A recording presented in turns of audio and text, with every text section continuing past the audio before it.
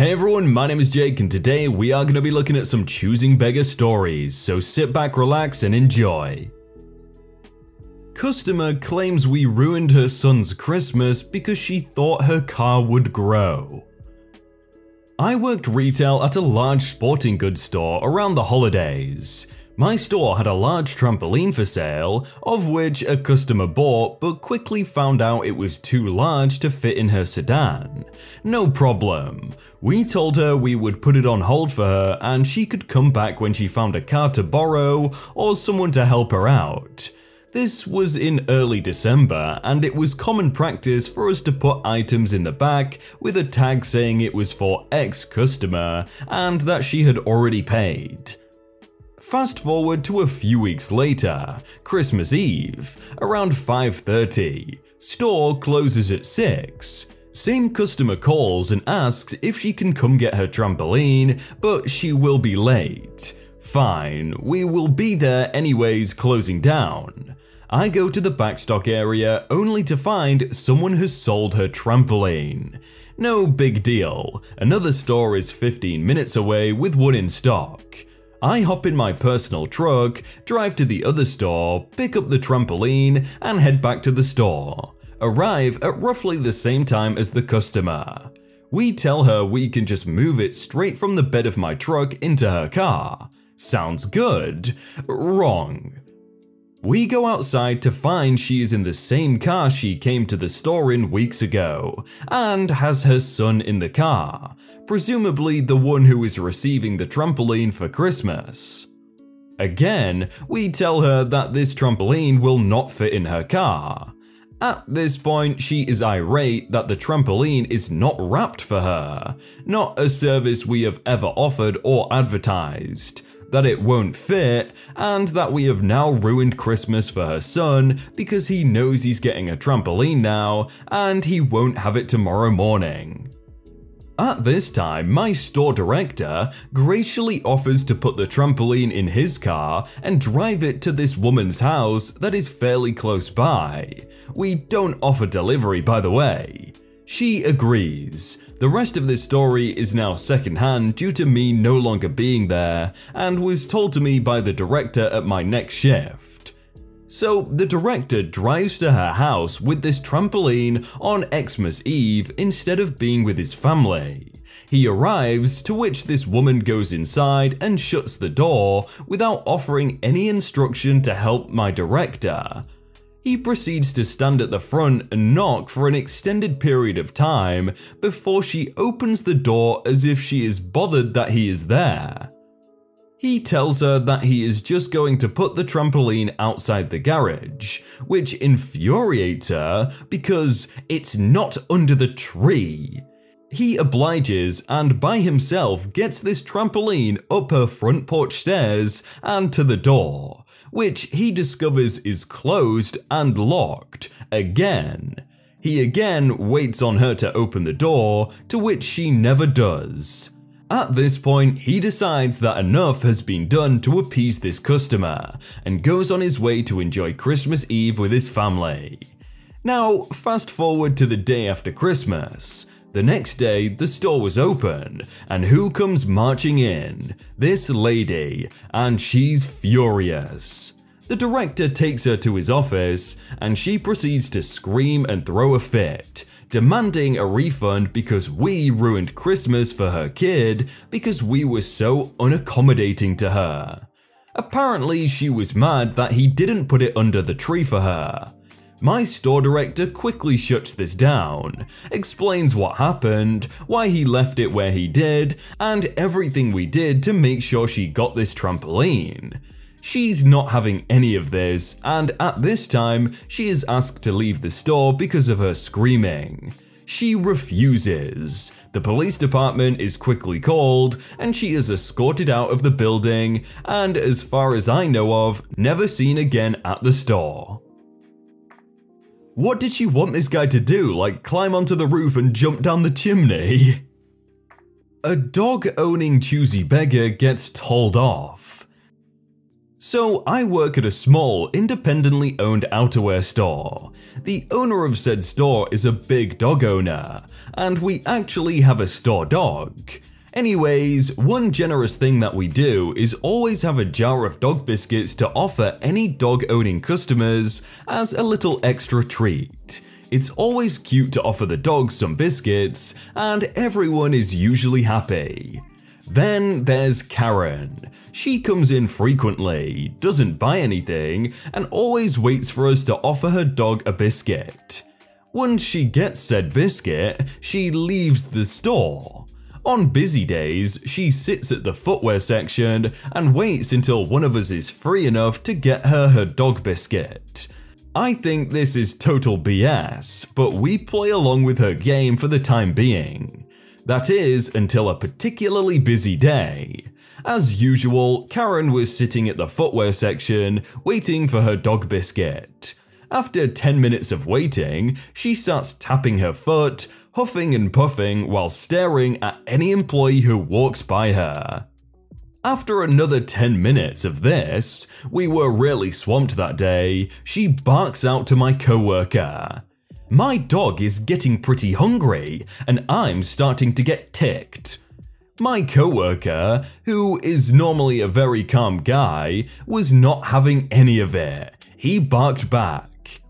Yeah? Well, I'm getting pretty ticked because we're busy. You always get free dog biscuits and you never buy a single thing here, so no more biscuits for you. Visibly shocked, Karen stormed out of the store and so far hasn't returned. Serves her right. Wait, so you're telling me this woman waited 20 minutes, 20 whole minutes for one dog biscuit? Like, she could just go and buy an entire pack for like $5, surely. Choosing beggar turns down cheap iPhone deal, gets his credit score ruined instead. So earlier in the year, I had a month-long saga with a choosing beggar of a customer. I work in a call center for a phone network. At the start of the year, I had a customer call in a blind rage about a phone he purchased. He had recently bought an iPhone 7 on a 2-year pay monthly contract, but was furious to find out there had been several more up-to-date iPhones released since. The sales call were later listened to, and the guy told the sales agent he would not pay anything more than £35 a month, which is why he wasn't offered any more recent phones. Normally, this type of call is no big deal, as EU law lets you return electronic devices within 14 days of purchase. So offered to arrange a return, and when we got it back, we could discuss different iPhone options. I asked what he wanted instead. He wanted the XS Max instead. Said this was okay, but it was almost double the monthly price. He freaks out at this and demands to speak to a manager. So I pass the call to my manager. She's on the phone with him a good hour and a half arguing. Basically, after 90 minutes of him being a douche to her, she caves and offers to sell him an XS Max with a 30% discount. He says he will only accept this if we also let him keep the iPhone 7 free for all the trouble we caused him. Manager drew the line here and said no way, send us the 7 back and we will send you an XS Max at the cheaper price. The customer refuses, so my manager just said the next stop is to issue a deadlock letter.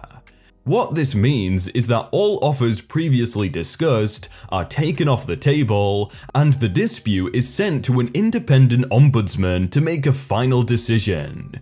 So this happens. Anyway, 2 days later, the same guy calls back asking to speak to me. I take the call and explain to him calmly his account is in deadlock, so we can't do anything until the ombudsman reaches a decision.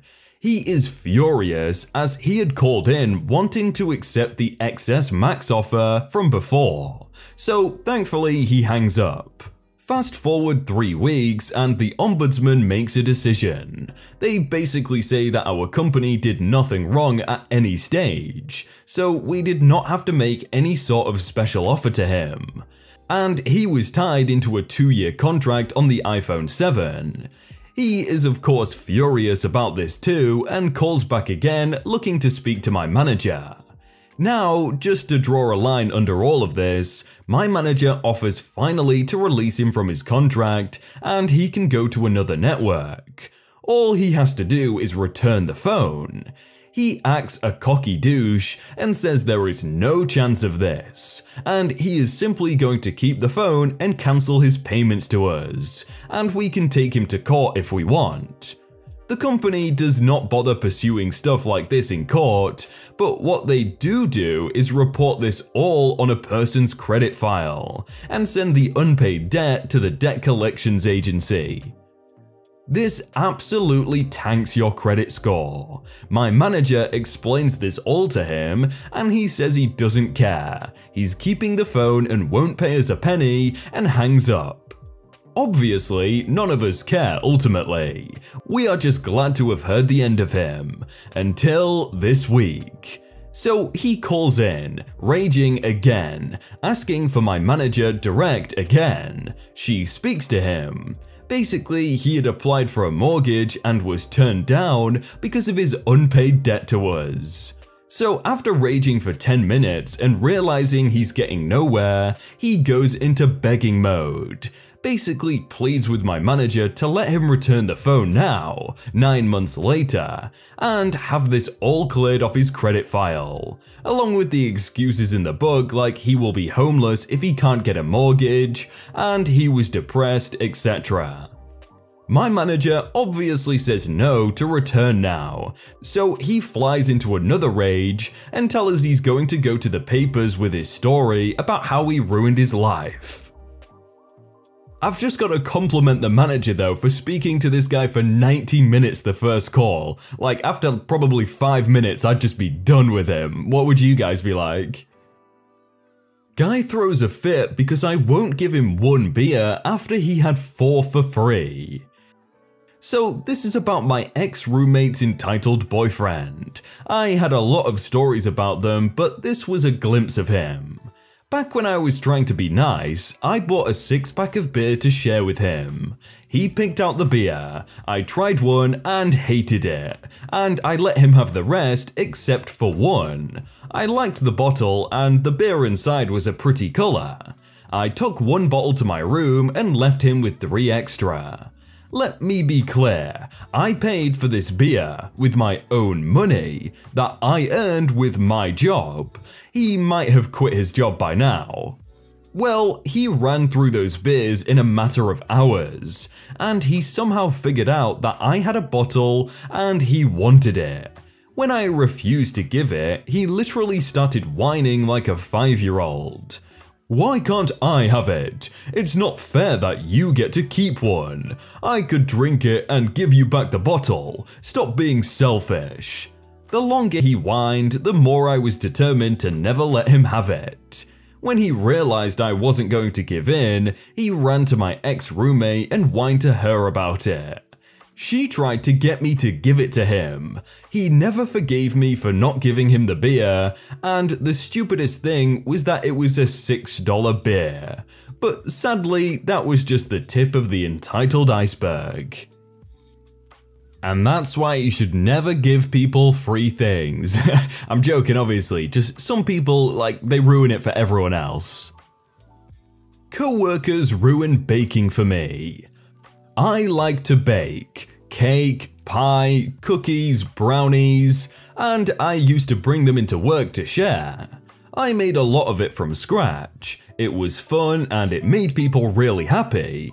Unfortunately, Choosing Beggars ruined it. They started expecting it every day, which really drained my money. I was getting no help too. I was staying up late trying to make desserts for these people, and then came the Choosing Beggars. I want brownies with powdered sugar. I want cookies with walnuts. I want cake. I want another pie, but make it with cookies. I want caramel brownies. Why didn't you make these double chocolate? I wanted double chocolate. Why didn't you bring candy? I want. I couldn't keep it up, and every time I didn't bring anything in, they would get angry and demand extra. It started becoming a chore and I hated it. I eventually told them I wasn't going to bring anything in anymore, and they pitched a fit.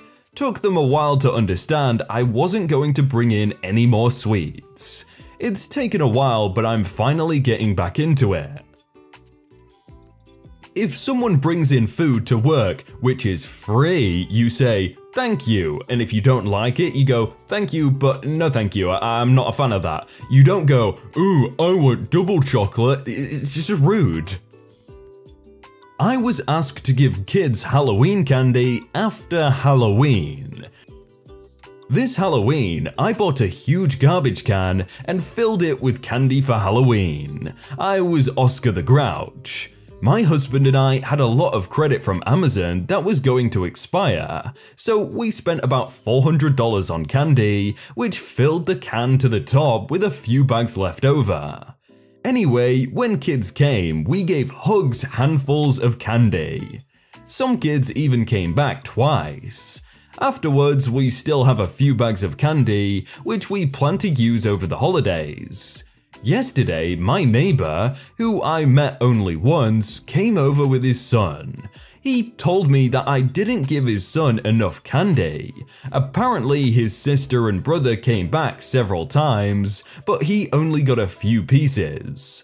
The dad demanded that I give his kid more. He knew I had a lot left over because he saw it on Facebook. He is 6 foot something and huge. I am 4'10" and 95 pounds. He got right up on me until we were less than a centimeter apart. It was also 8 PM when he stopped by, so it was also dark. His kid was standing next to him grinning with his punchable face. I backed up into my house and shut the door. I told him I was calling the police and they left. Seriously, begging/demanding for free candy? Honestly, I would have given the kid if it wasn't for the threat. That's like really creepy as well, walking up to someone's door at 8 PM and demanding sweets or candy. Like, Wow, those two videos right there look really good. I'm gonna have to click at least one of them. Right guys? Click one of them. Watch more videos.